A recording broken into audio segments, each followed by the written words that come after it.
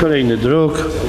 Zgodnie z paragrafem 34 ust. 2 Statutu Miasta Krakowa do projektu uchwały według druku nr 1370 minął termin zgłaszania autopoprawek, a termin zgłaszania poprawek wyznaczam do czasu zakończenia dyskusji nad projektem.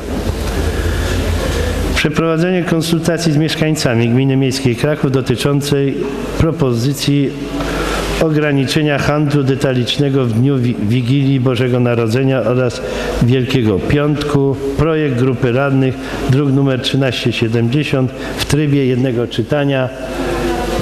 Nie ma pana Tomasza Aurynowicza. Co? Zobaczymy, kto jest w projekcie jeszcze.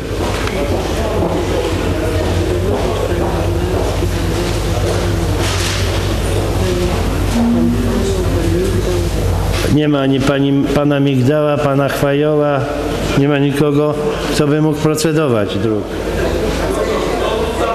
Zawieszamy. Zawieszamy do czasu powiadomienia, czyli zawieszam.